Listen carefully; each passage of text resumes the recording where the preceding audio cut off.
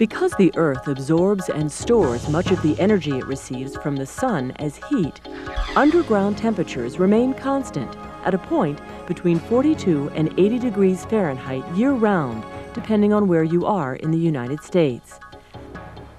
A geo-exchange system can use this energy source to economically heat and cool almost any kind of building, heat water, provide refrigeration, and perform many other kinds of applications. A geo-exchange system is made up of 3 components: a heat pump, usually located inside the building where it's protected from the environment and vandalism; an underground heat exchanger to act as a heat sink to store energy in the earth when cooling, and to extract energy from the earth when heating; and a distribution system, such as air ducts or hydronic radiant floor tubing, to provide comfort control for the building space. The 2 types of heat exchangers commonly used are open loop and closed loop. A closed loop system uses a system of continuous underground pipe loops in which both ends of the pipe system are connected to the heat pump, thereby forming a sealed closed loop. Water, or a mixture of water and environmentally friendly antifreeze, circulates through the loop to transfer heat between the heat pump and the earth. In some installations, the pipes of a closed-loop system can be placed in a horizontal trench dug below the frost line.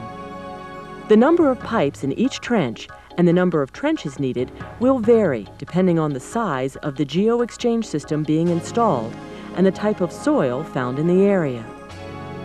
To minimize trenching, slinky coils, spring-like coils of polyethylene pipe, can often be used to increase the pipe surface area and thus the heat exchange per foot of trench. Another way to increase the heat exchange rate of a closed-loop system is to take advantage of the naturally higher heat transfer capability of water over soil or rock. If a stream, river, or pond of sufficient size is available, coils of heat exchanger pipe can be installed on or near the bottom to form a pond loop system. In locations where space is limited or a large heat exchanger is required, the pipes of a closed-loop geo-exchange system can be installed vertically in wells drilled into the earth. As with the horizontal and pond loop systems, the number of loops and the depth of the wells needed in a vertical closed-loop system are determined by the size of the building, system demands, the ground temperature, and other variables. Since it's not necessary for the heat exchanger to be connected to the rest of the system above ground, whichever type is installed can be placed within existing landscaping, under sidewalks, driveways, and parking lots, or even beneath the building itself.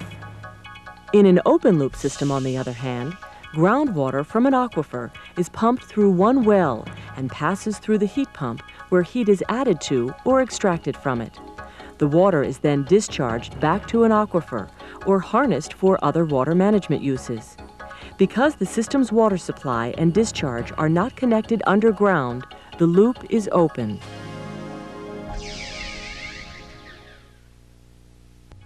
To learn more about Geo-Exchange technology, contact the Geothermal Heat Pump Consortium at 1-888-ALL4GEO.